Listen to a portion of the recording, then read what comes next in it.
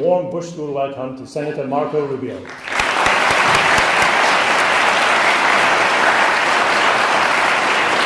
you very much. Thank you. Thank you. You saw a little movement there. So they wanted me to work 3 mics and use this one. It's like, is this an FBI sting operation? Anyway, so hopefully this one and this one will be enough. But I thank you for being here. I'm really, I thank you for the opportunity to do this. I'm honored to be able to do it. A few weeks ago, the Attorney General gave a speech about religious liberty at Notre Dame, and the reaction for anyone who speaks in a forum like that and makes that link between religion and public policy is a real cautionary tale. We run the risk anytime you do that of being accused of supporting a religious theocracy, like something out of The Handmaid's Tale or whatever. But in order to avoid being canceled by an online mob, I decided to base my remarks today on a secular source of wisdom that I think is acceptable to all the people with the blue checks on Twitter and everyone in between. So my first choice was Kanye West. And we started working on it, but then he came out with an album called Jesus is King, so I couldn't use him as a secular source. So I had to go back to the drawing board. So what I settled on is the writings of a 19th century Italian. His name was Vincenzo Pecci. Because I felt like, who could possibly get triggered by a 19th century Italian? So let me tell you what he wrote about 130 years ago. This is what he wrote. He wrote, "The labor of the working class, the exercise of their skill, and the employment of their strength in the workshop of trade is indispensable. Justice demands that the interest of the working classes be carefully watched over by the administration, so that they who contribute so largely to the community may themselves share in the benefits which they create." He went on, by the way, to write that the ultimate goal of any society should be to make better men, or make men better, by providing regular people the opportunity to attain the dignity that comes with hard work, with ownership, and with raising a family. And according to him, he went on to write, and if you read what else he wrote there, what makes this kind of society possible is the rights of both workers and businesses, but also their obligations to each other. For example, he wrote that businesses have a right to make a profit, and workers have a right to share in the benefit of the profits their work helped create. But businesses also have an obligation to reinvest some of those profits productively for the benefit of the workers and the society that made it possible. And workers, if they're able-bodied, have an obligation to work. Well, I guess now is a pretty good time. Some of you from your chuckles may have figured it out already, but it's a good time to do something that, as a Catholic, and I don't know, I think there's probably a few Catholics in here, so you'll know what I'm saying, something that we're pretty familiar with, confession. Because Mr. Pecci wasn't some secular economist. In fact, his views were deeply rooted in his Christian faith. In fact, he was better known as Pope Leo XIII. Now, I want to ask the outraged police for forgiveness, for I have sinned, because I've once again mixed politics with religion. But in 1891, in the midst of an industrial revolution that was transformative and disruptive, and the rise of socialism was occurring at the same time, he wrote an encyclical titled Rerum Novarum. Is that right? My Latin, I just don't use it very often anymore. It's funny, people say, your parents are from Cuba, don't you speak Latin? I don't know. I speak Cuban. Anyway, so he wrote this encyclical at a time in which you had this disruptive changes going on in the Industrial Revolution. People were being displaced, and there was a growing appeal to socialism. And so I wanted to revisit what he wrote because it sounds a lot like the transformative and disruptive economic changes that we face today, and some of the same reactions that we're having today to that disruption. The economy that he described 130 years ago as the right response was one in which workers and businesses are not competitors fighting with each other for their limited share of limited resources. It's an economy in which workers and employers are partners in an effort that ends up benefiting both of them and as a byproduct strengthens the whole country. And I would say that this is the kind of economy that most Americans would want us to have.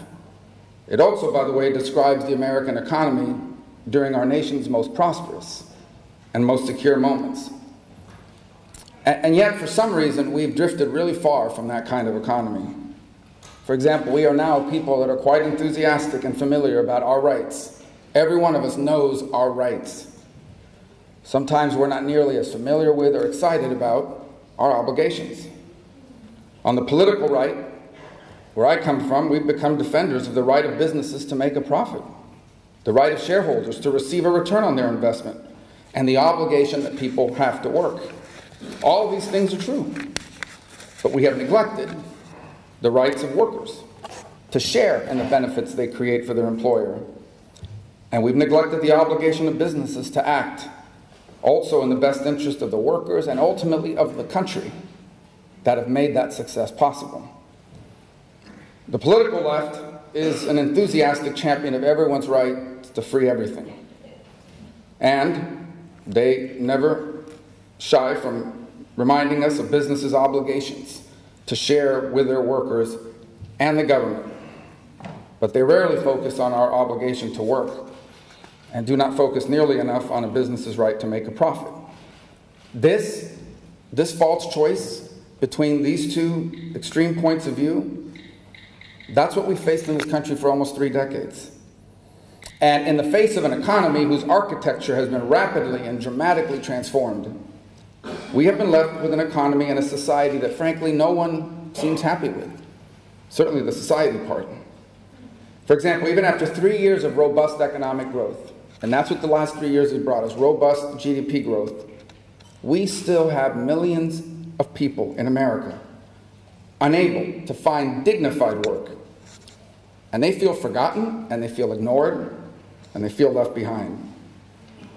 And the results of decades of this kind of negligence isn't just economic.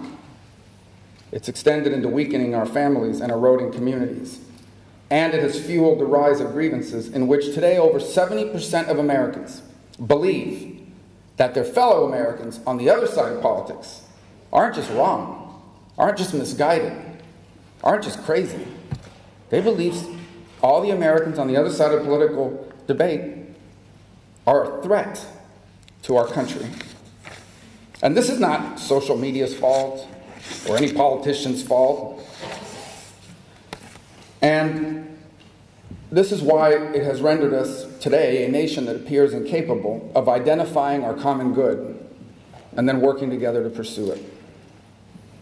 Now, let me start by saying that I am an enormous supporter of free enterprise. Free enterprise made America the most prosperous nation in human history. But the prosperity that it created profits for businesses. But that prosperity wasn't just about making a profit. It was also about the creation, the availability, and the durability of dignified work for people.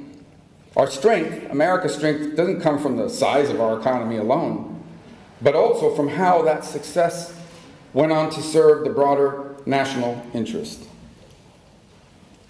For example, we never could have defeated Nazi Germany or Imperial Japan without both an advanced and profitable industrial base, but also the willingness of that industrial base of those companies to participate in the war effort. And after the war ended, returning veterans would have never been able to find a job, buy a home, and go on to start a baby boom if we didn't have strong businesses creating dignified work there to hire them. That, by the way, was the America that my parents came to in 1956. The place where it was possible for people like them, poorly educated immigrants, to find dignified work, to buy a home, to raise a family, and to leave all 4 of their children better off than themselves. And this is why I've always told their story. It isn't because of what it says about me or an effort to connect people to immigrant roots. I always tell that story because it says a lot about America, why I believe America is so special and exceptional and worth fighting for. That's why since the day I've entered public service, I've been an unabashed believer both in American exceptionalism and in the American dream and its transformative power. But when I ran for president, I learned the hard way that there are many Americans today that don't share that type of optimism. I met the Americans who were anxious, even angry, at those they blamed for ignoring them, for disrespecting them, for leaving them behind. From cabinet makers in Georgia to power tool factory workers in Pennsylvania, these are the people whose lives were turned upside down when companies exercised their right to make a profit by taking their jobs to another country, but did so with little regard for the corresponding duty to invest in their own workers. In essence, without taking into account the people who were left behind without a job. These are the people, by the way, who are angry because people tell them to go back to school and learn to code and leave your extended family and community that you've always been in and get a job in the new economy somewhere else. These are the millions of Americans that are the victims of an economic reordering which Pope Benedict in Caritas in Verite described as the dominance of largely speculative financial flows detached from real production. Because when we started only focusing on the right of businesses to make a profit, and we stopped recognizing that with that right comes a corresponding obligation for these businesses to reinvest in the country that made those profits possible, then large corporations can easily become nothing more than a financial vehicle. Financial vehicles for shareholders, managers, and banks to assert their claim over.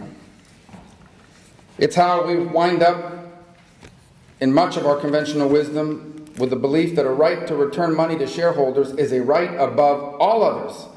It is a right. It shouldn't be illegal. There's nothing wrong or inherently immoral about returning investments to shareholders and profits to shareholders. But it is not a right above all others. And the obligation to invest for the benefit of our workers and our country became an afterthought. And the economic numbers tell the tale in this regard. So over the last 40 years, the financial sector and their share of corporate profits increased from about 10 to nearly 30%. The share of those profits sent to shareholders increased by 300%, while investment of those profits back into the companies and their workers and their future dropped 20%.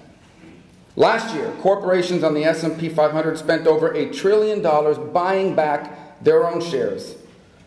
To take them at their word, these are the largest corporations in the world who collectively said, we don't have anything to invest in. This is what it looks like when, as Pope Francis warned, finance overwhelms the real economy. Now, because economics and culture are strongly intertwined, the effect of all this has extended far beyond just economics. For example, family is the most basic and most important of all of our institutions. It's not just a cliche to say that. The family is the first school that a child will attend. It's the place where they learn how to become responsible, productive adults. And it's the building block of any society. A community, the word community doesn't just mean like the city or even the neighborhood that you live in. A church like any church that you would find in St. Louis Parish in Pinecrest, Florida, where I attend, that's a community. A place where the members of that community come together to do things, to give of time and treasure and talent, to advance some cause that they care about. So, for example, we will in our parish, as they will in many across the country, and many other denominations and many other organizations in the weeks to come together to collect money and put together and deliver meals on Thanksgiving. That is a community. A community is the sports teams that my kids have played on, where the parents are the coach, the equipment manager, the head of logistics and transportation, the fans, the PTA that organizes the school supply giveaway for the needy kids in that school, and that organizes the end-of-year gifts for the teachers. That's a community too. But what happens when an economy stops providing dignified work for millions of people? All these things fall apart. Families, community, it begins to erode. Families without dignified work begin to splinter. Children fall into poverty. When there's no dignified work, more families need Thanksgiving meal delivered. But there's now fewer families who have the money or the time to deliver them. When dignified work is gone, parents can't coach, and PTAs struggle to form in the first place. By the way, I want to say that I believe men are hit especially hard by this, because without dignified work, the core of what of being a man, which is providing for your family, it's ripped away from you. And the impact is corrosive and devastating. And the numbers bear witness to the devastation that follows.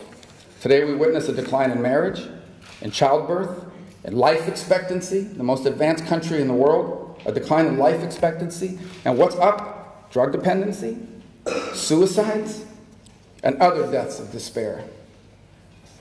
By the way, the shockwaves of this economic implosion, of this disorder that we today have in our economy, go well beyond the economy and well beyond family and community. It impacts the society at large. It's driving a bitter cultural, political, and generational grievance. So on the one hand, in this disordered economy, we have these pockets of urban and coastal prosperity. You think about it for a moment. New York, I like New York, but New York is the home of our finance and our media elites. You're on Wall Street, or you work for one of the big networks or TV stations, New York and the surrounding areas is home. Los Angeles is the home of our entertainment elites. So all the movies and television and a lot of the music is made. And of course here in Washington is the home of our political and government elites. And in all three of these places, and places like it, there are millions, I mean there are obviously people struggling like anywhere else, but there are millions of people, especially those at the top of organizations in charge of important things, that are really benefiting from the new economy. Good for them.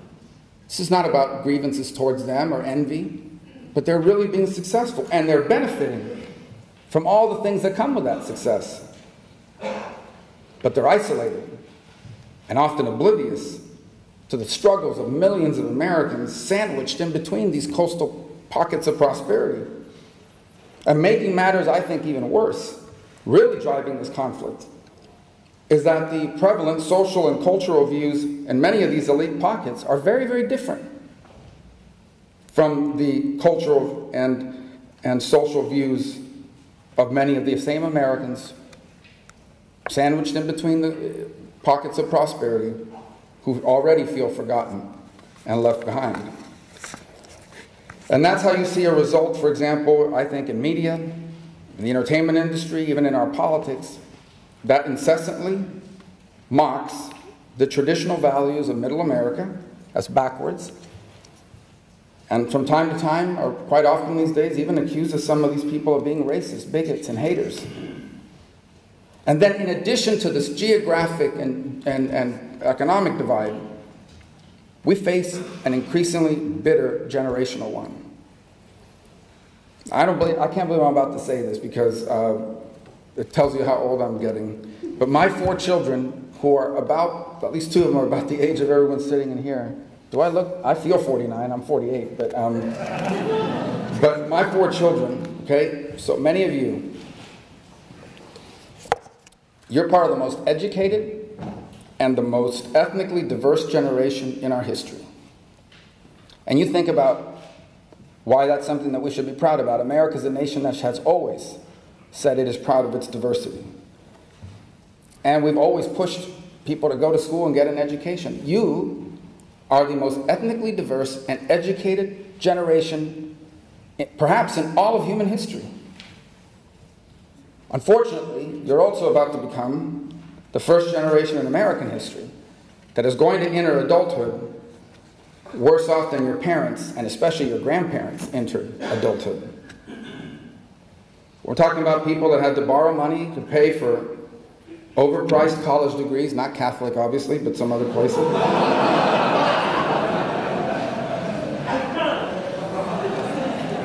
This is a great deal here. It is. I'm not joking. No, but I'm serious. I mean, I got out of college and I owed $170,000 after going to undergrad and law school. The numbers are much larger now. So I'm just telling you how people, I don't need to tell you how you feel. I'm just telling you what I hear back from my children's generation that I interact with, frankly, out of necessity, just to make sure I know what's going on, and with them and with their lives. And they're going to have to borrow money or are borrowing money to go to school and get a degree. And many of them say, I know I'm going to graduate with a degree and it isn't even going to lead to a job. Or if it does, it's a job I could have had without the degree and without the loan. And they know that home ownership is nowhere in sight, not unless they move far away to some place where houses are a quarter of the price of what they are where I live and where many of you come from. And then they'll rent if they want to move out of home, but rent's going to be about 55 to 60% of whatever you're going to make. Eventually, they're going to buy homes or rent one. They're going to get married. They're going to start families and a career, but they're going to do it far later than any generation in American history. And they're angry. They're angry at a system that has been rigged against them, and rigged against them by the very people who created every single one of these problems. People who enjoyed cheaper college when they went to school, and then when they got in charge, turned around and raised tuitions on everybody else. The people from an era long ago in ancient times, the 1980s, where there was this motto that had been adopted that greed is good. That was a motto in the 1980s from a movie called Wall Street, and people were celebrating greed is good. Then they caused a catastrophic financial crisis and left us with this disordered economy. The point is that this cultural, this geographic, this generational divide, these forces, it's forcing us to confront what is an ancient and enduring truth, that it is impossible for any country to be strong if the whole nation does not benefit from its strength. So, for example, Pericles said that when a man, this is a great quote, when a man is doing well for himself, but his country is falling apart, or when his country is falling to pieces, he goes to pieces with it. And then the Roman Emperor Marcus Aurelius, he observed, quote, "That which is not good for the beehive cannot be good for the bees." And in more modern times, in 1968, Senator Robert F. Kennedy observed that, quote, "If we as Americans are bound together by a common concern for each other, then an urgent national priority is upon us." Because, he said, quote, "Even if we act to erase material poverty, there is another great task. It is to confront the poverty of satisfaction, purpose, and dignity that afflicts us all." The point being in all of this is that it is impossible, no matter how much you grow your economy, no matter how much you advance in certain sectors, no matter how great things may be for many people, it is impossible to be a great and strong country if millions and millions of your people, large percentages of your people, feel locked out from it and left behind. So the question then becomes, what do we do to reclaim the kind of country that we want America to be? I think obviously it begins with forming a national consensus, an agreement that our challenges is not simply one of cyclical economic downturns, or that the wrong party is in charge, or our challenge is an economic order that is bad for our country, for our society, for our people. It's bad economically because it's leaving too many people behind. It's bad because it's inflicting tremendous damage on our families, our communities, and our society. So agreeing on the problem, as difficult as it may seem, is probably the easiest part of it. It's something that we should at least agree upon throughout the political spectrum, that there's something going on in this country and we are not happy about it. Deciding what government's role is in addressing that, that should be the core question, the central debate of our national politics moving forward. And I can tell you that in that debate, the old ideas and old ways will not do. The notion that left unguided, without any sort of policy involvement, the market will solve our problems, that is not going to restore a balance between the obligations and rights of the private sector and working Americans. Because it may lead to GDP growth and record profits. Nothing wrong with either one of those. They're both good. But economic growth and record profits alone will not lead to the creation of dignified work. By the way, that view of economics fails to recognize what St. John Paul did when he said that, quote, "The obligation to earn one's bread by the sweat of one's brow also presumes the right to do so. A society in which this right is systematically denied, in which economic policies do not allow workers to reach satisfactory levels of employment, cannot be justified." End quote. What he's basically saying is the obligation to tell people you have to go out and get a job presupposes the right for that job to exist in the first place and for it to be a dignified and productive one. Now, before anyone watching or listening freaks out and says, "Oh my gosh, what's happened? He's transformed into someone from the left," I will tell you that I think socialism, for as bad as all this is, I think socialism would be far worse. The idea that government can impose the balance between the obligations and the rights of the private sector and working Americans has never worked. I say this with the most respect, which is what people always say before they criticize someone. But some of the proposals that are out there now in this presidential campaign are things that Europe has tried and abandoned. It didn't work. It won't work here. It's never worked. And we have millions of refugees who came here fleeing socialism who can be witnesses to that. Here's why. A government that guarantees you a basic income is also the government that controls where you work and how much you make. A government that promises you free health care, which is not free, is also one that controls who your doctor is and what care you receive and when you receive it. A government that promises everyone that college is going to be free or that schools are going to be free. Again, it's not free, but it also becomes a government that controls what school you have to go to and even what you're allowed to be taught. And a government that seeks to control all of our societal needs, in essence, to step into the role played by community, churches and PTAs and school teams and other community groups. A government that does that also becomes a government that tells churches what they can preach and that tells community members how they can interact. So we don't need socialism, and we don't need simply to say the market will take care of it by itself. What we need is to restore common good capitalism. What is common good capitalism? It's a system of free enterprise in which workers fulfill their obligation to work and they enjoy the benefits of their work, and where businesses enjoy their right to make a profit and reinvest enough of those profits to create dignified work for their workers and for America. And our current government policies today get this wrong. We actually reward and incentivize certain business practices that promote economic growth, but it's growth that often solely benefits shareholders at the expense of new jobs and better pay. For example, our tax code is biased in favor of stock buybacks. Now, buybacks shouldn't be illegal. They're not inherently immoral, and buybacks shouldn't be used to force companies to adopt social or left-of-center policies that some want. But buybacks do not boost job creation. Buybacks do not boost worker pay. So why should they have a tax preference? Instead, the tax preference, if we're going to have them, tax preferences should be for use of corporate profits that further the common good. Tax preferences should be for activities, for example, that create new jobs or higher wages. And that's why we should make immediate expensing a permanent feature of our tax code. Giving a tax preference to a business when they reinvest their profits in a way that creates new jobs and higher paychecks, that's what we should be doing instead.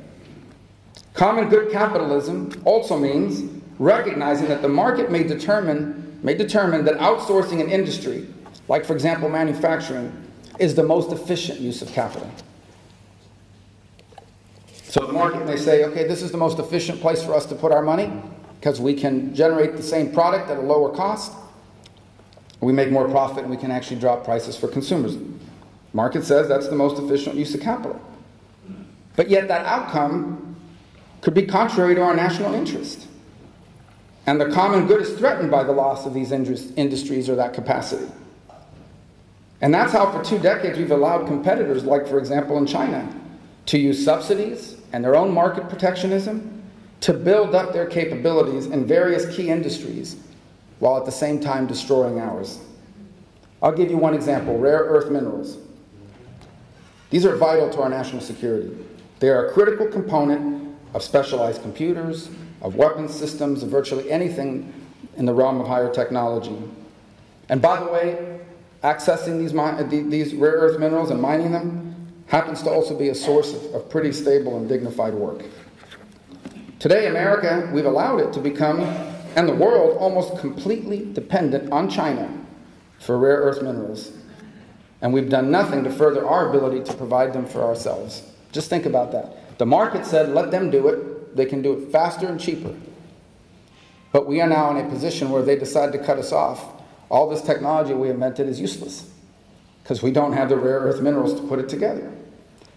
That's one of the reasons why I filed a bill, legislation, to create a national cooperative that guarantees that there's going to be investment in this sector. Because even though the market determined that its most efficient location is somewhere else, not being able to do it ourselves works contrary to our national interests. I think there are many other emerging industries that we should take a similar approach to. when promoting the common good will require public policies that drive investments in key industries. In those instances, because pure market principles and our national interests don't align.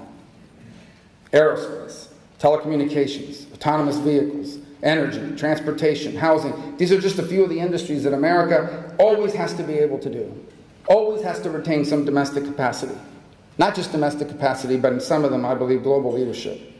Now, look, the goal is not to recreate the economy of 1969. The goal is to retrofit past engines of productivity for the economy of this new century.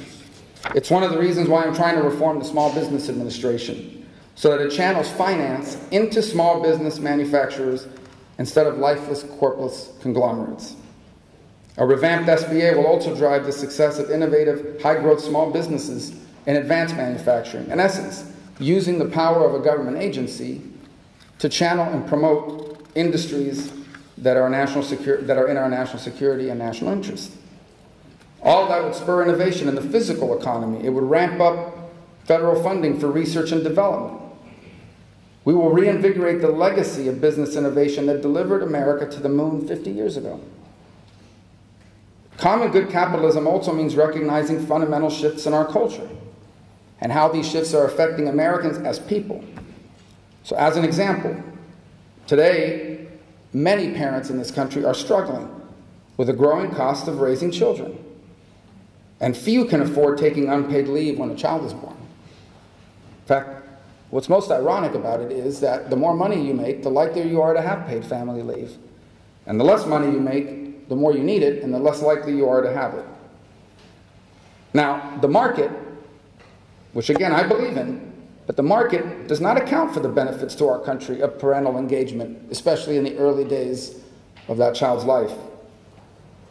But common good capitalism does. That's why I've worked to expand the federal per-child tax credit. And that's why I've proposed creating an option for paid parental leave that, by the way, doesn't raise taxes or grow the debt or place any mandates on businesses. Common good capitalism is about a vibrant and growing free market. But it is also about harnessing and channeling that growth to the benefit of our country, of our people, and our society at large. Because after all, ask yourself this fundamental question. Does our country exist to serve the interests of the market? Or does the market exist to serve the interest of our nation and of our people? And I think the most impactful benefit the market can provide our people and our society and our nation at large is the creation and availability of dignified work.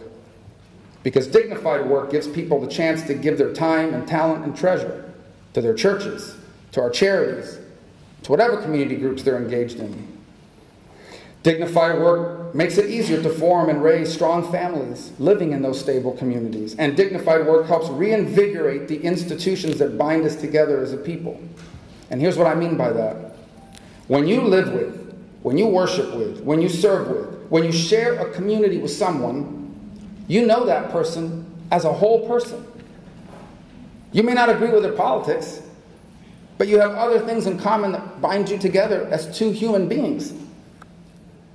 But when those people, when all of your neighbors, when millions of other Americans are strangers, and the only thing you know about them is who they voted for, or who they're going to vote for, then it becomes a lot easier to hate them, to see them as the other, to come to view them as a threat to America.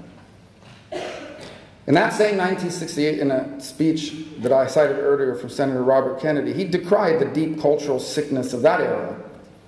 He said it was discouraging initiative, paralyzing will and action, and dividing Americans from one another by their age, their views, and by the color of their skin. That was 1968. Perhaps those words could also be spoken now. And as he did in 1968, we have to accept the indivisible tie that exists between culture and economics, so that once again we can reclaim the motto that's on our national seal, E pluribus unum, that we Americans are out of many, one. Now let me just close by telling you that in the lead up to the speech, some have asked me what was my goal for it? Was I trying to create some third way forward between the two prevalent schools of thought in our politics, the classic triangulation, or was I trying to define a post-Trump conservatism for the Republican Party? My goal is neither. My goal for the speech is also my goal for everything that I am trying to do and have tried to do in the Senate. And that goal is above all else, frankly, to do whatever it takes to keep our country from coming apart. Whatever it takes so that this exceptional nation, America, continues and endures, instead of having it end with us. You know, it strikes me that politics today is increasingly about total victory, about crushing the other side, total victory. But you wonder, what is the point of total victory over the other side if after you win, there's no country left for you to govern? So if and how we resolve these problems that I've outlined today, I believe, won't just define our country in the century. I think it's going to define the century itself. And I say that because for the first time in 3 decades, America is faced with a near-peer competitor on the global stage. China is undertaking a patient effort to reorient the global order to reflect their values and their interests, and to do so at the expense of ours. The global order they want is one in which the key industries and the good jobs, the dignified jobs, are based in China or controlled by them. The global order they work towards is one in which the principles of freedom, freedom of religion, freedom of speech, that they're replaced by what they like to call societal harmony. Ask the people of Hong Kong what societal harmony means. And a global order in which the right to elect your own leaders and to complain about your leaders is replaced by a totalitarian system that actually makes protesting criminal and imprisons minorities like what we see in the Xinjiang region.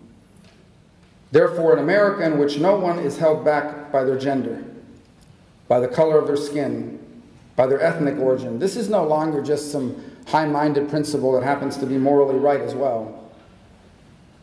Making sure that no one is left behind has become a national imperative. Because in this competition with a near-peer adversary and competitor that happens to have 3 times our population, we need all hands on deck. We can't afford to leave anyone behind. So let me close by saying this, what I've described today is a difficult challenge. But being America has always been difficult. For in the words of the late sociologist Robert Bellah, the American tradition, the, quote, transcendent goal of our politics, renders sacred our obligation to carry out God's will on earth. This is a difficult goal, but it's been one that's been accepted by every generation before us. And you and I and every single one of us today benefits greatly because the Americans that were here before us accepted that challenge. Well, now the time has come to decide whether we, in this generation, will accept the challenge of our time. Now, hopefully the time has come where we will author the next chapter in the story of the nation that changed the world. We have before us, I believe, I remain enthusiastic and optimistic that we have the opportunity to create a country in America that's even greater than it has ever been before. I believe we have the opportunity to make you and my children and that entire generation and the children you will have and they will have, we have the opportunity for them to become the freest and the most prosperous people who have ever walked on the face of the earth. And if we do that, and we achieve these things, then, once again, America will have transformed the world.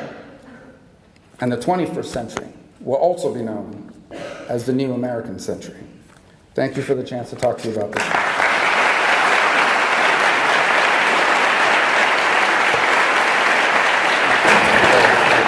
Remind me to work in some of those applause lines in the speech so I could finish this coffee before it got cold. All right. The Senator will take some questions. I'll remind any of you who are guests on campus that the primary purpose of this speech is the education of our students, so please keep the questions focused on the topic of the senator's speech? Any questions? Or the National Football League or the NCAA. Yes, sir. Well, I just want to say that you're a great inspiration to all Cubans. I'm from Miami as well, and I work for your office, and it's really amazing what you That's a Spanish word for thank you. You're just a really great inspiration to all Cubans and Latin Americans, and just everything you've done for the community back home means a lot. So I just want to say thank you. Thank you. I appreciate it very much. You'll get your $20 now, like I promised. Thank you. I appreciate it.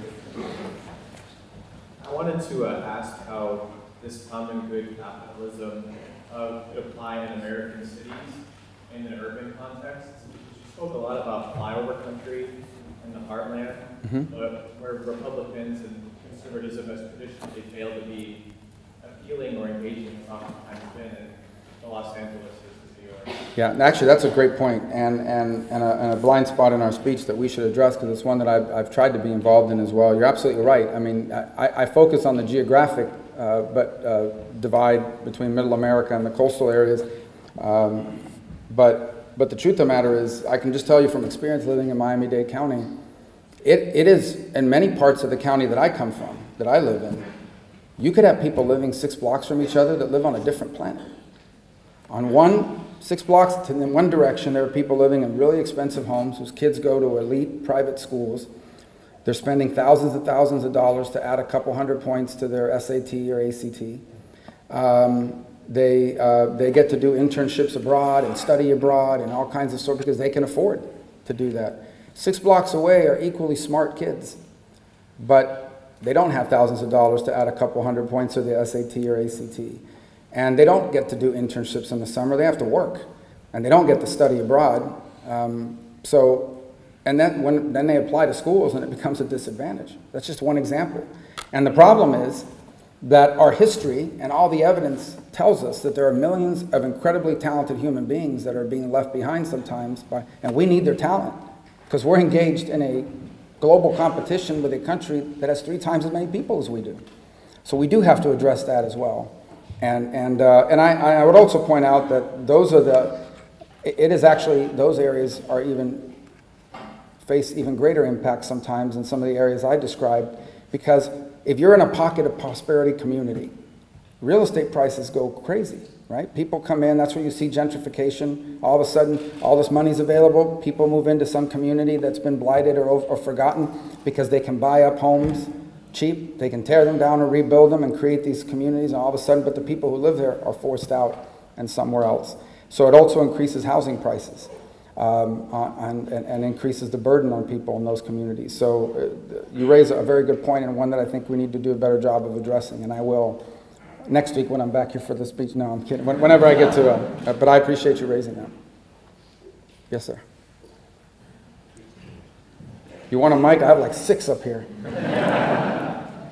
Great to have you, Senator. Thank you. My question is, what do you think is going to be the future of manufacturing in this country? Because the Tax Cuts and Jobs Act has had mixed success in terms of bringing back manufacturing to America. You lost some industry, you gained some industry. And I come from Hamilton, New Jersey, Chris Pitt's district. He worked closely on numerous bills.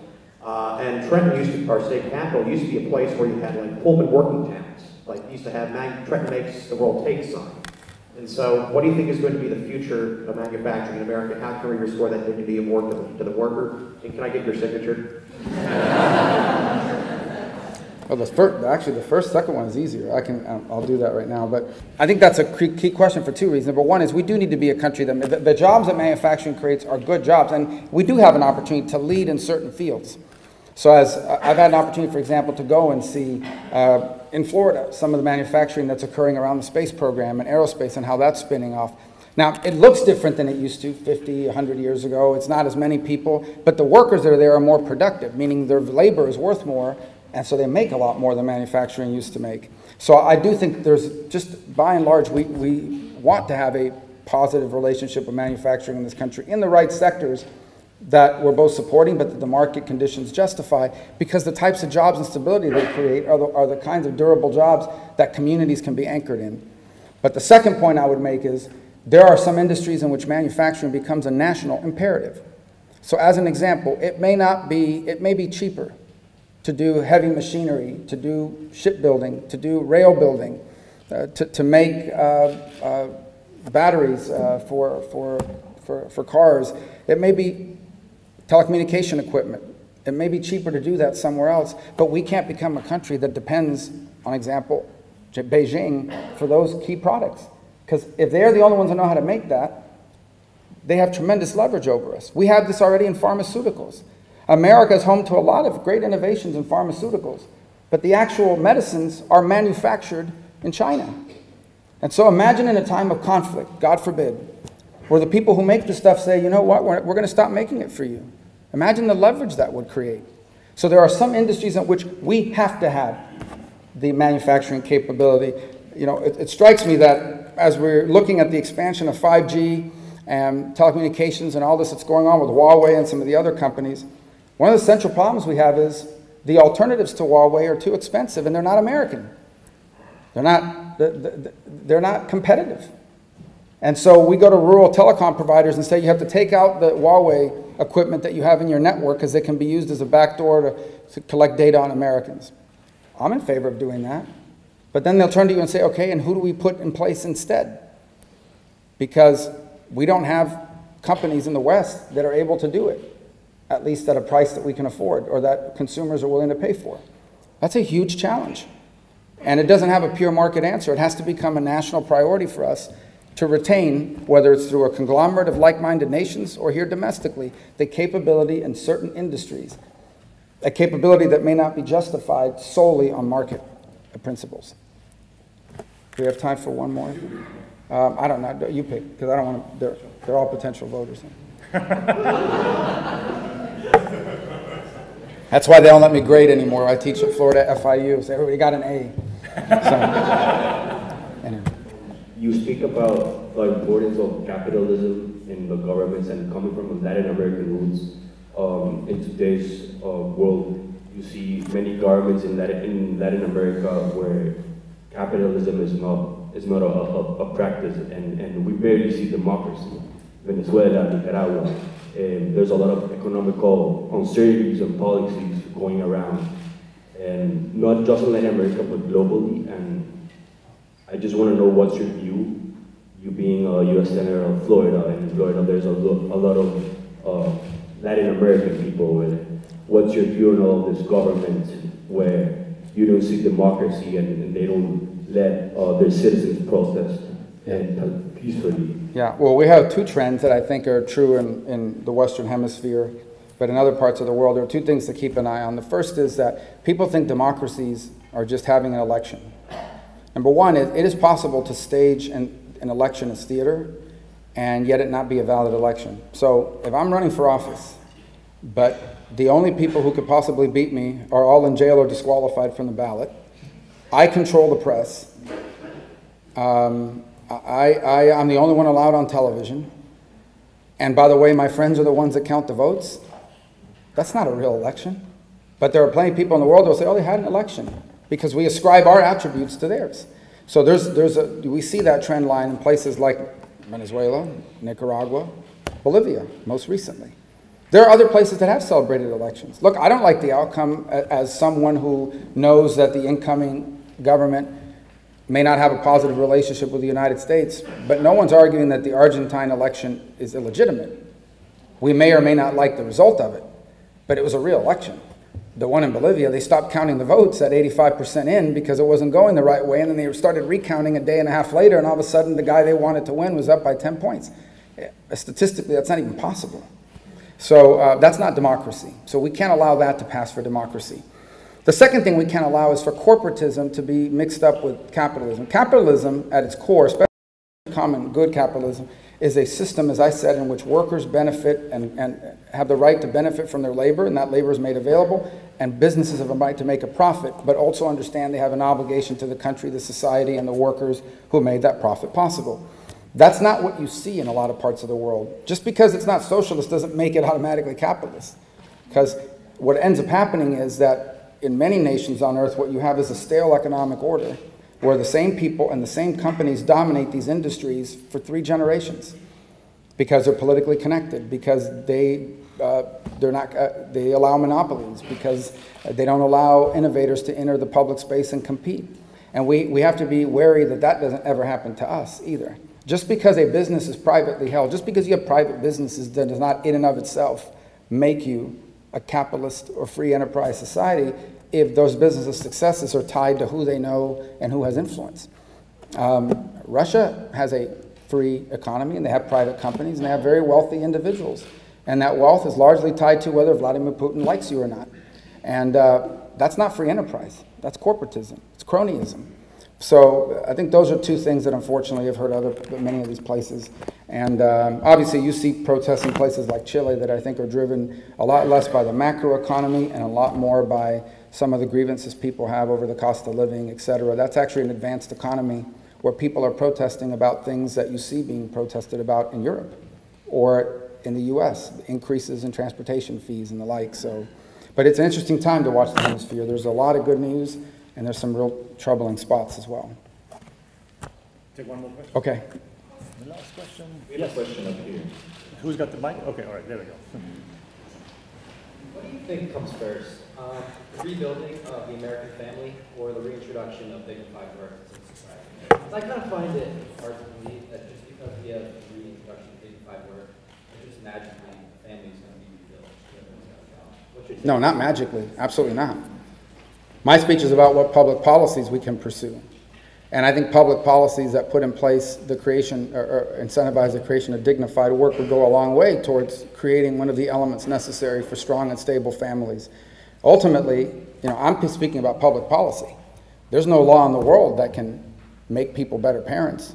I can't pass a law that makes people care about their kids. I can't pass a law that makes someone be a good father or a good mother or a responsible father or mother or caretaker. That's on us as people. I mean, lost in all of this, I hope, is not the notion that somehow if we make these things happen in government, everything will fall into place. There's still 99% of life is lived outside the halls of government. People woke up this morning, even here in Washington, and went about their lives not waiting for the government to tell them what to do. They went out today and volunteered at a charity somewhere, not because the government made them, but because they wanted to do something useful with their time. They went out and opened once again at 7 a.m. their business, not because the government told them to, but because that's what they love to do. People went out, this afternoon are going to pick up their kids from school after working 8 or 12 hours and come home and make them dinner and make sure they do their homework. Not because the government told them, but because that's what their parents did for them and what they believe parents and what parents need to be doing. So there is a lot, but it does tell you the importance of community and family, because a lot of those lessons and a lot of those things come from the environment in which you grew up in and whether it reinforces those values. I always tell people, my dad was not a dad that would sit you down and give you these long talks with tremendous wisdom. Okay, that's not his style. I learned more from my dad by watching him than I ever did from hearing him. And what I mean by that is, my dad got up every day, went to work, provided for his family, and came home every night to his family, and early. He didn't disappear after work for 6 hours doing whatever. And that's how I learned, frankly, growing up, what it means to be a father and a husband, because I saw that's what was modeled to me. And I think in the absence of that, you start to have some problems. Not in every case and not all the time, but it's something we have to acknowledge. There's a lot. The vast majority of what's going to happen in our country will have nothing to do with public policy. But I'm in the public policy field, and there is a role for public policy to play, and I think dignified work helps. Because the reason why my dad was able to get up and go to work and provide for his family is because he lived in an economy in America that created that kind of work for him. And we need to create that opportunity for more people moving forward. Thank you very much. All right, thank you so much. I appreciate it. Thank you.